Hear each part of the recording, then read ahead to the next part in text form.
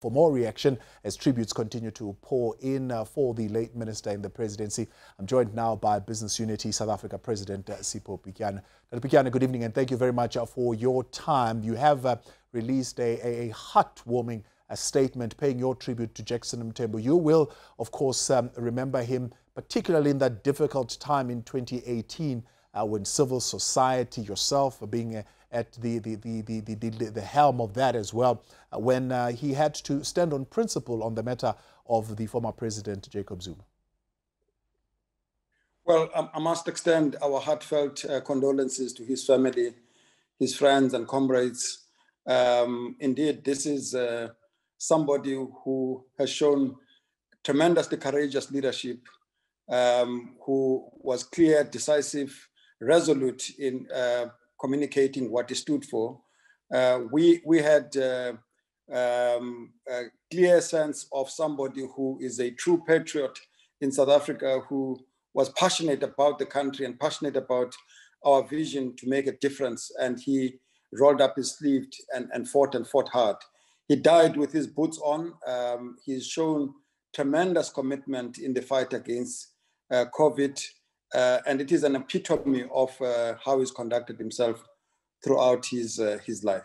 Alongside President Cyril Ramaphosa, of course, Health Minister Dr. Zweli Mkhize, he was certainly one of those familiar faces that we looked forward to seeing on our screens whenever there was a briefing, whenever directions had to be issued as to how to behave during this time of COVID-19. What distinguished Jackson Mthembu for you from the majority of politicians?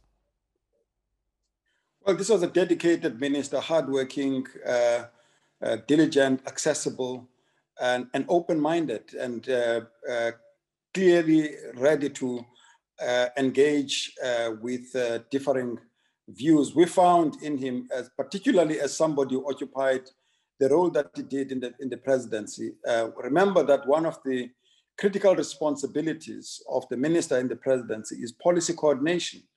And as business, we always would be looking for somebody through whom to engage, promote and sell ideas, contest positions that government may be entertaining, and find a way to interact not just with the president, but also with other ministers. He was always ready to listen, even when sometimes he disagreed. He gave as much as he took. He was very frank, and as you would expect, a lot of those conversations were characterized by sharp differences of opinion, but we're always looking forward to engaging with him because he took no prisoners and he was always candid and frank in his views. You highlight in your tribute statement to Minister Mthembu that he was a model of this concept that is now, of course, widely talked about, leadership, but not just leadership with integrity. Absolutely. Minister Mthembu didn't take the soft option. He knew that he was in a party that had a great vision, that had a great sense of values and commitment, but there were things that were wrong. And he was open to those amongst us in the party who were critical and took public positions around that, even when sometimes he disagreed with our tactics, but he openly engaged. He took a similar approach with other social partners. He was always on the president's side in network engagements, discussing difficult issues on how we take and progress our economy, how we ensure that we have a trajectory of economic development that takes care of the most marginalized, to ensure that our development trajectory is not one that reinforces inequalities and divisions in society.